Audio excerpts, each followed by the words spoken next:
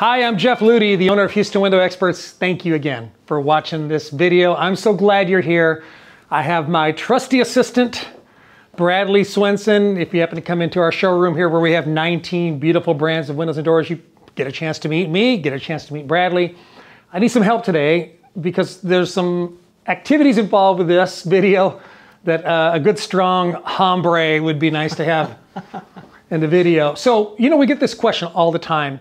People are like, okay, what should I expect when it comes to the glass on my new windows? Because let's think about this, right? When you buy a new window, pretty much 95% of that window is glass. The other 5% is the frame material, like is it aluminum or vinyl or fiberglass or wood, aluminum, capping. What is the window? Well, the window is primarily glass. And if you've watched my videos about the low E coatings, which is a great video to watch if you want to understand more about glass, you'll learn that while we do have about 1,800 plus or minus window companies in the US that make windows, we only have like 4 big glass suppliers that supply glass to all these companies.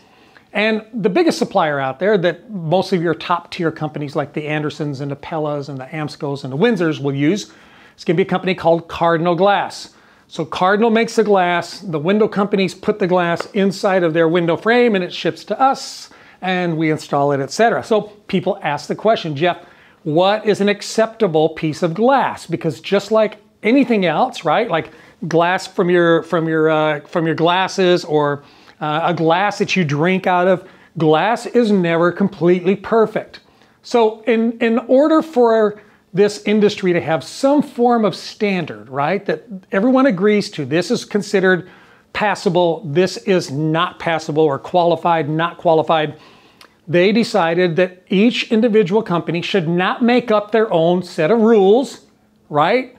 That there should be some governing body that says this is acceptable and this is not. And so here comes, in essence, the rules about glass inspection for homeowners. This is a document that you can get, and we'll put it on the link down below that you can go to our website and you can see this document, that this is the standard that was established by AMA. AMA is AAMA. AMA stands for the American Architectural Manufacturers Association. And so everyone subscribes to the same standard. Everyone's glass is tested to the same standard so that you can't say, well, I paid a lot of money for this window and it has glass like it was a cheap window. No, the cheap window, the expensive window, all the windows in between, they all subscribe to the same standards. Kind of like cars have to meet certain minimum safety standards. Same way with glass, it has to pass this standard. So today in this video, with Bradley's help, I want to go through these with you, and you can follow along if you go to our website. But because people ask, what is this? Is this good? Is this bad? Should I reject this window? Should I accept this window? And I want you to see that it's a neutral decision based on facts. So the first thing we want to do is look at the home inspection directions. And it says that the first thing you should do is thoroughly clean the window. I mean, obviously you want to make sure that the window's clean before you start. And then it says stand 10 feet away directly in front of the glass, 90 degrees to the surface. So I need my helper. Here's a window that I found a problem with that fails. I'm going to show you why it fails, okay? So you've got it there. I'm going to come out 10 feet, which is right here. I'm going to just put that little ruler right there for a minute. Okay, thank you. So what that means is if you were in your home checking out a new window that was installed or a new door or something, you would stand 10 feet away with that surface directly in front of you, not at an angle, directly in front of you. That's the standard. And by the way, before you shoot me or shoot anybody, these aren't my rules. I didn't invent this. It's just, this is what's considered acceptable in our industry. So you stand 10 feet away, and you look at that window flat, and then we're gonna have a few criteria we're gonna read through. Now let me tell you what is not fair. I had a lady one time that had a big giant window that we put in for her, and she was complaining about this window, the glass in this window is not going to pass. There's no way this passes inspection. This is terrible. So I went out to her house, and it was something like this, okay? And she, when I showed her this, she understands, but at first she was confused. She said, Jeff, there's an imperfection up over here in this top left-hand corner. I said, okay, point it out to me. She said, well, it's kind of like, oh, oh, if you just, oh, where is that? Somewhere up here. And she did all of this. And then she said, I said, how did you find this out? She said, well, the other day I was laying on the floor, and she got down on the floor. I'm not going to get down on the floor, but I'll kind of give you a little bit of a hint, right? She said, I was on the floor playing with my puppy, and the light was just at the right spot. I think it was about 9:35 in the morning. And I saw it, and I know it's here. I know it's here. I just can't spot it. And then she did spot it. She's like, yes, yes, yes, yes, yes, yes. Right here, come look. And I tell you, it took me 5 minutes to find it. When I did, I realized, okay, there's something there on that glass, but certainly not the rule for how you determine whether or not it's an imperfection. From 10 feet away, perpendicular at a 90 degrees, there's no way you could have spotted that. So sometimes, you know, I had a guy ask me one time, he said, am I being too picky? And I had to say, yeah, you're being too picky. I mean, I never want to tell a homeowner they're wrong, but there are standards for this, and yes, you can be too picky. So if there's a point blemish, let me tell you what a point blemish is. A point blemish is, say, like dirt, debris, residue, a pinhole, a spot, a fingerprint, etc. If you can see it at 10 feet, then you go up and measure it. If you measure it, it can't be more than a 1/16 of an inch. That's the standard. And it has to have a minimum of 24 inches between blemishes. So let's grab this piece right here and put that up here for me, if you would. So to help make it visible, and Clay will have to come back and get the perfect lighting for you to see this. But if you notice here, I put some blue tape next to 2 blemishes on this window. There's a little blemish right there. I'm going to point to it from the back. And it is probably about a 1/16 of an inch. And then there's another little blemish right down there. And it's probably, it's more like almost like a scratch than it is a blemish, but there are 2 issues with this window. And so the question is does it meet the 1/16 inch size, and is it more than 24 inches apart? In this case, yes, it's 29 inches apart between those 2. 29 inches and under a 1/16 of an inch, this would pass. Good example. What do you think? Yeah. I mean, can you see those spots? You're here in person. Not well, no. I'm close. I know that they're there. If I saw it. All right. So now that you know that they're there, here's a real test. Go to the other end of the table. This is an 8-foot table.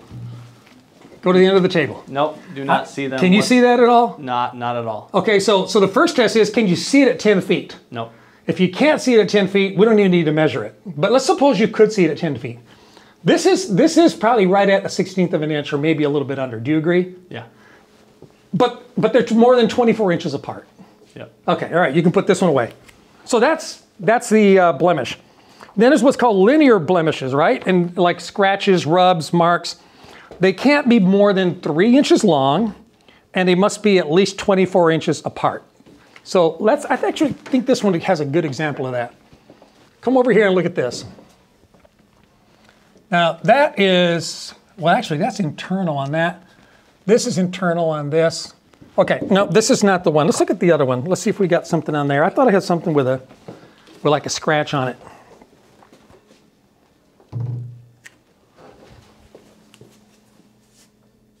You see how much work it is to even find these things? Okay, right here. Right there, there's a scratch right there. I'm gonna put this behind it. Do you see that, Bradley?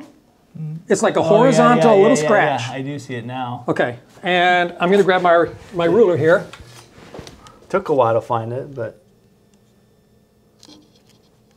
Dude, that has got to be like maybe a 1/4 inch, maybe 3/8 of an inch. Okay, so it can be 3 inches long. I know it sounds like, oh my God, really? Yes, really, it can be 3 inches long. As long as there's not more than 2 of those within 24 inches, it still passes. Okay, let's go to the next one. This is bowing. Now, I don't have a window to show you the bowing, but I've seen them before where the glass looks like it's almost bowed out, or it's even sunken in a little bit. And they call it deviation in flatness spanning the entire pane of glass. It's commonly seen in tempered glass. And it's not something you can really measure, but you can pretty much see it with your eye, kind of just bowing across. That's considered acceptable. The next one is distortion. It's a localized deviation in flatness that can look like ripples across the glass, or looks like almost like pockets. So imagine if you stood at the side of the glass, Bradley, and you saw these little ripples sort of going down the side. That's what it is. It's allowed, and it's very common in tempered glass. You have to remember tempered glass, and we have a great video about tempered glass. You should see that one. That's pretty. Remember the tempered glass video? Yeah, that's a cool one. Tempered glass is going to go into an oven, and it's going to bake so that they can create additional tension in the glass, so that when it breaks, it's like safety glass. It doesn't harm anyone. So you're gonna have these ripples in it, and I don't think I've seen more than one or two in my whole career of looking at this stuff, but it can happen, and that's why they're answering the question. That's considered acceptable. This is what's called a strain pattern. It's an optical effect that results from tempering. It appears like dark spots. If you're wearing polarized sunglasses, have you ever done this with your car? Like you're wearing a pair of sunglasses and you go up and you see on your car window what looks like these little splotches, like little black splotches, almost like a polka dot look. Do you remember that? I haven't seen that, yeah. If you've got polarized glasses, you go up to your car, especially like I'll have you see it on the rear windshield where they tint it, it's more obvious. And you can go like this and put them up and down, and you'll see like these kind of black spots come in and out. That's actually due to the tempering. And that's considered acceptable as well. There's what they call fringes. It's an optical effect that appears as a faint random pattern resembling an oil stain. I have seen that. It almost looks like there's oil on the surface of the glass. And actually that's the result of having exactly matched thickness on two panes of glass. Now listen to this. This is just how crazy this is. So on this particular window, Bradley, the outside pane of glass is 1/8 inch thick. The inside pane of glass is also 1/8 inch thick. Now we can get different thicknesses on glass, but with the double strength glass unit, an 1/8 inch over 1/8 inch is considered the gold standard.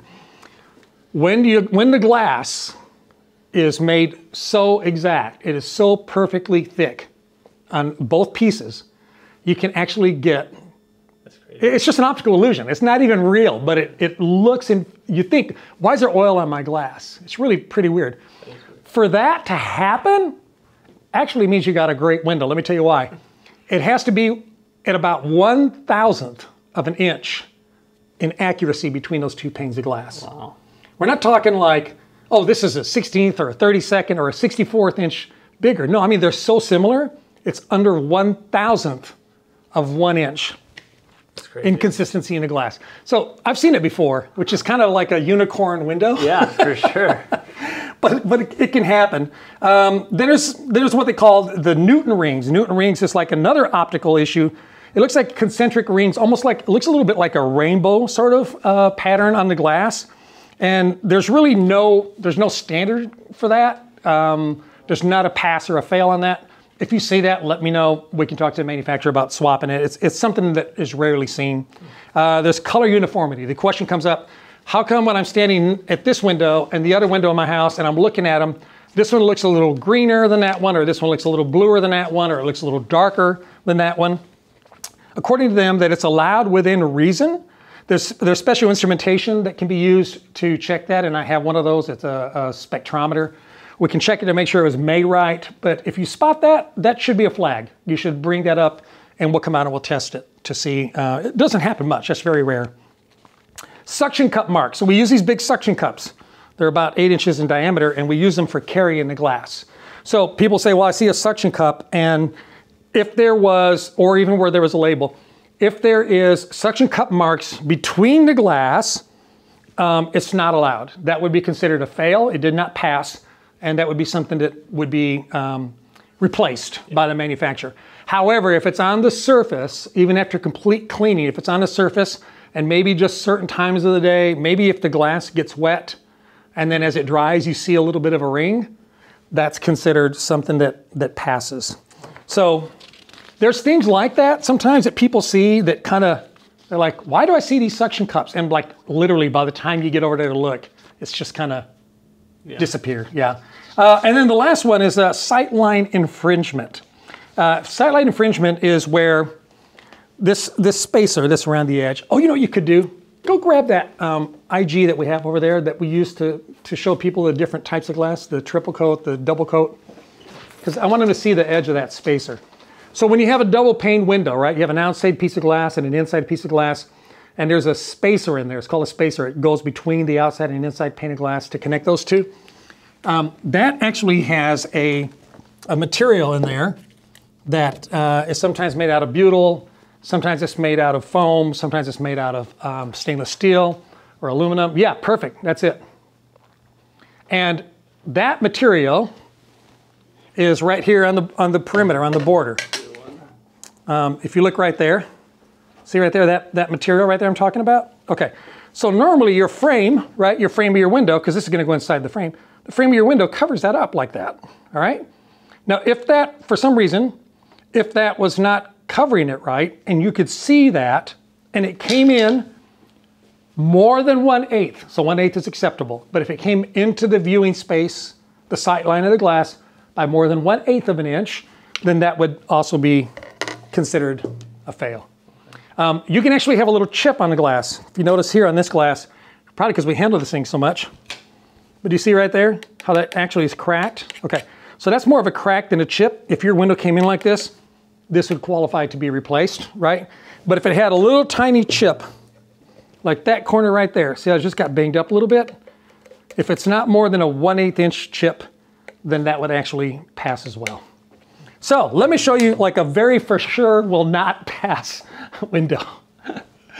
It's this one right here. And you know what, Clay, actually if you stand over here, you can probably see that a little bit better. And we'll get some close-ups for this, but right here, look at that. Can you see that line right there? That does not pass. That's between the glass. And then if you move around this side, Clay, you'll be able to see it better on that one too. That does not pass. I mean, I can see that from 10 feet away. Mm-hmm. What do you think, Bradley? That's pretty obvious, isn't it? That's very obvious. There's another one right here, okay? And you can see this is not on the surface. I'm trying to clean it. It's not on the surface of the glass. That is between the panes of glass. This, my friends, is considered unacceptable. Those other ones I showed you, those are acceptable. They pass. I just want you to understand this. If you said to me, Jeff, I thought I was getting a good window. I paid a lot of money for this window. Why is it like this? My answer to you can be, you could have paid half that much for that window. You could have paid twice that much for that window. It came from Cardinal Glass. It's probably going to have the same situation. If I ordered 100 windows from Pella, 100 windows from Anderson, 100 windows from Marvin, 100 windows from what, the percentages would probably still be just about the same. They're all going to have the same issues over a period of time. It is glass. It is glass. Even a diamond, closing thought, even a diamond has ratings, right? Like I can have a 1 carat diamond that costs $1,000. I can have a 1 carat diamond that costs $10,000. What's the difference? Is it the size of the diamond? Is it the weight of the diamond? No, it's the clarity of the diamond. It's the color of the diamond. It's the cut of the diamond. Those are the things that distinguish one diamond from another. Even diamonds have what's considered acceptable and non-acceptable thresholds, and so do windows. So I hope this helps. Some of you window dealers across the country are probably thanking me for this video right now because you get the calls like I get. And of course, everybody wants a great product, right? Everybody wants to get what they paid for. But glass is imperfect. And if it meets these standards, you have every right in the world to say, replace it or give me my money back. But if it doesn't meet the standard and it does pass, cut the guy a little slack. He's trying really hard and he does care. And we care. And that's why we're here. If we can help you here in Houston, come see us. If you live somewhere else around the country, let me know. Maybe we know somebody in your area that does a really good job of selling and installing windows and doors. And if you're in the area, for sure, come by, meet Bradley, meet me. Let's see what we can do to help. Thanks for watching. Have a great day. We'll talk again real soon.